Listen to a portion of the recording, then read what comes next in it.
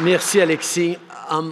I have a whole bunch of dignitaries I want to thank, but I want to start by the people who usually get thanked last, but the people without whom we wouldn't be here today. I want to thank all the incredible Michelin workers here in Bridgewater.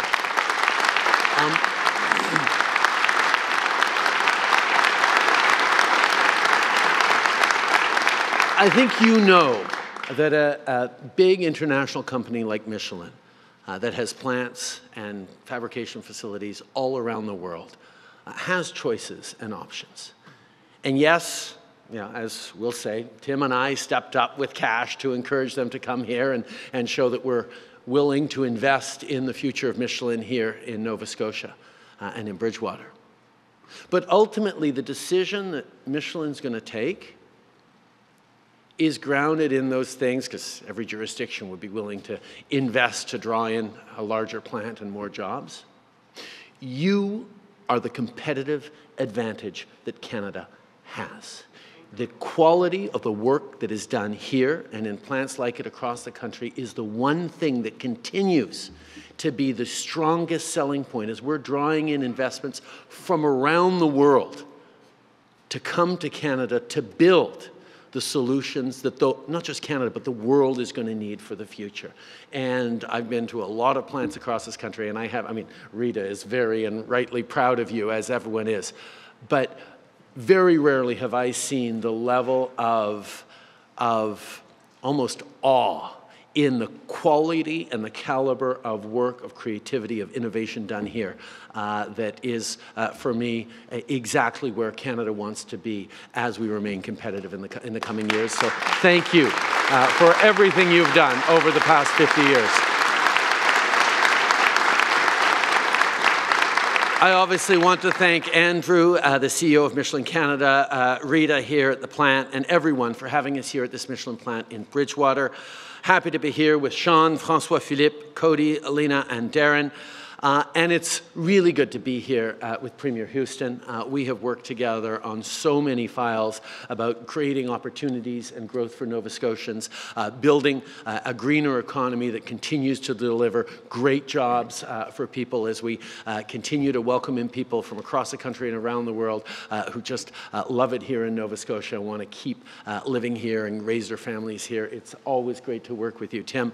And I'm really, really pleased to be here, of course, with Mayor Mitchell as well, who I have to tell you, you guys probably all know this being local, but David is extraordinarily thoughtful and passionate about growing Bridgewater, and the vision that he and the council have had that has led to this happening has been a huge, huge part of the success we're celebrating here today. So thank you, David, for all your leadership on this.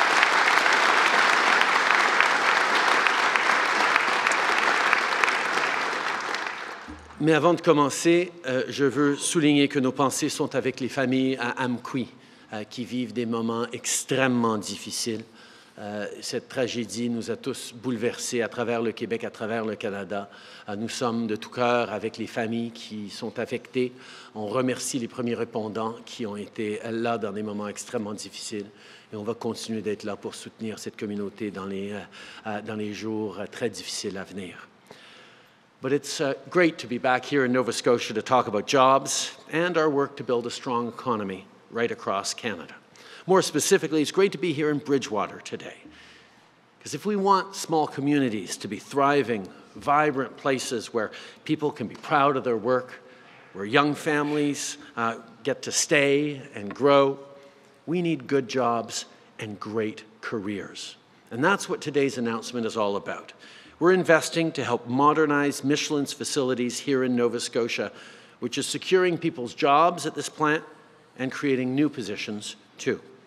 Of course, this isn't just good for your local economy, it's also good for the environment. More and more people want clean technologies in their lives, including electric vehicles. And we know that EVs require tires that are designed differently. These new modernized facilities will be able to manufacture tires that will respond to the global demand for EVs.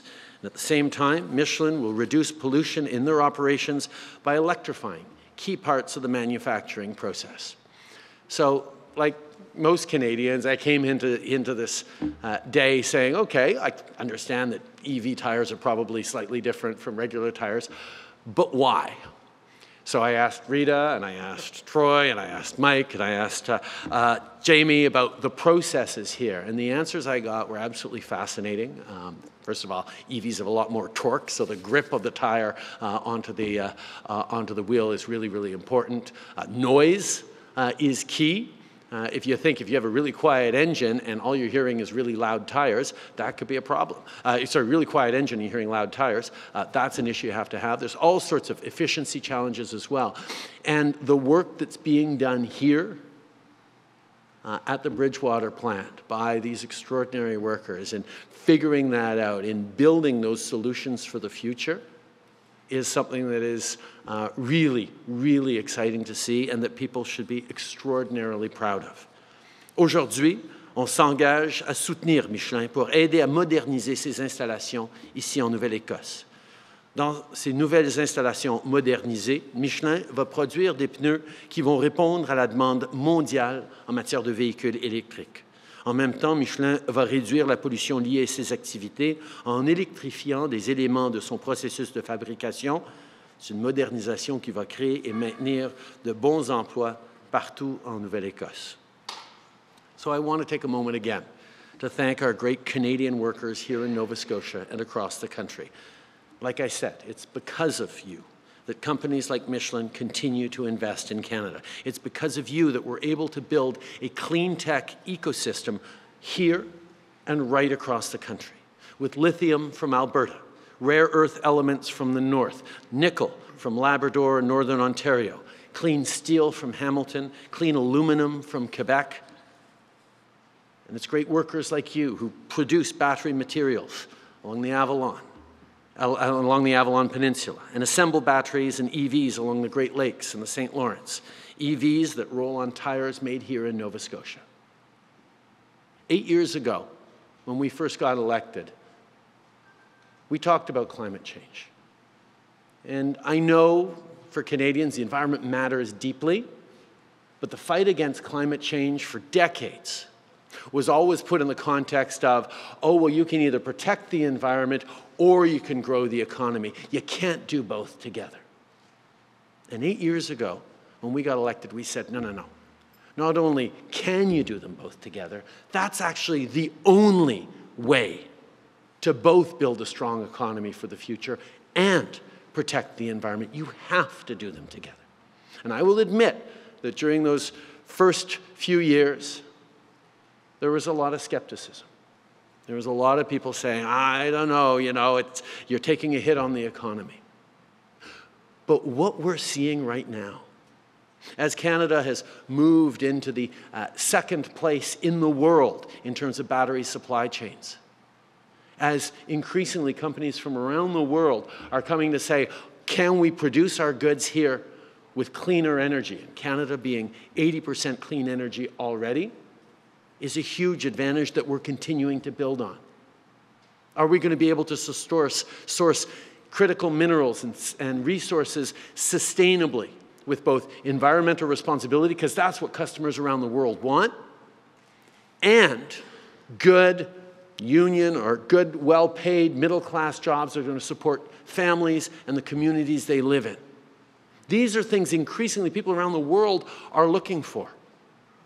And that approach that we have been building deliberately is really starting to bear fruit. And it's bearing fruit right here because we get to do the very happy job of explaining and demonstrating the extraordinary work ethic, quality, integrity, and abilities of Canadian workers themselves. That is what is so exciting. So as we move into this future, as we build these EV tires, as we build these EVs that'll be powered by green energy, including clean energy generated by wind turbines here in Nova Scotia, we're exactly on the right track. And it's not just companies like Michelin that are noticing. Just yesterday, the largest car maker in Europe, Volkswagen, announced that it has chosen Canada to build its very first battery plant in North America.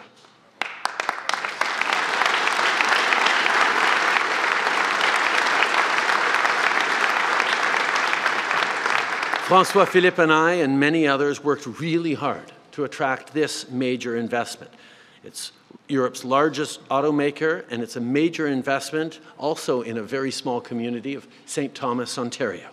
With our highly skilled workforce, our clean energy, our abundance of critical minerals, and our access to markets, Canada will continue to be an attractive investment destination with everything companies need to grow.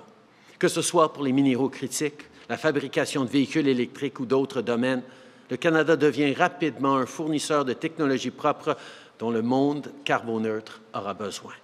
Avec des projets comme celui de Michelin, non seulement on bâtit une économie forte, mais on poursuit aussi notre lutte contre les changements climatiques. On s'assure que nos enfants vont pouvoir respirer de l'air pur pour les générations à venir. In another way, we're fighting climate change while standing up for families and growing the economy is through pollution pricing.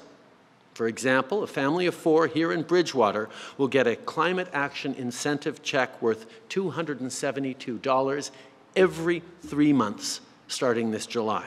That's over $1,000 a year, and it more than makes up for the extra costs because of the carbon price. So it's how you fight climate change, how you encourage companies and businesses to innovate, while at the same time putting more money back in people's pockets. Good jobs, clean air, support for families, that's what we'll continue to deliver for people here in Nova Scotia and right across the country. We don't have to choose between the environment and the economy. What we're building here and across the country makes it obvious that protecting the environment and growing the economy go hand in hand. So thank you for everything all of you have done to be here to get to this point today, and it's with great pleasure that I now pass it over to Premier Houston. Good.